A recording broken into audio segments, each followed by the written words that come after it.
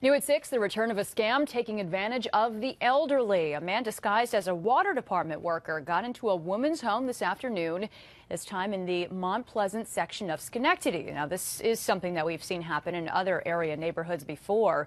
Chris Gloninger explains tonight how the woman got the man out of the house and shows what you need to look out for to keep yourself or your loved ones from becoming the next victim. Hi, sweetie, are you okay? But it was very scary. We stick together here in this neighborhood. Mount Pleasant resident Emily Chairs received a phone call from her panicked elderly next-door neighbor this afternoon. She called and told me that a man knocked on her door and requested that she bring him in the cellar. Chairs' neighbor got spooked and told the man that the police were outside. Those words sent him running. Lieutenant Mark McCracken told me police are looking for a short, white male with large earrings. My understanding is this individual was wearing a shirt that said Water Department on it. If you get a knock on the door, check your surroundings and look for a county truck like this one that has a logo on it or an amber light.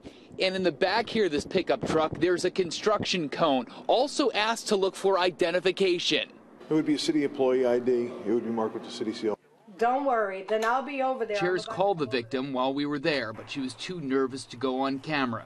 Chairs, however, was happy to get the word out. I appreciate you guys because people have to know. It's scary now. In the Mount Pleasant section of Schenectady, Chris Gloninger, CBS 6 News.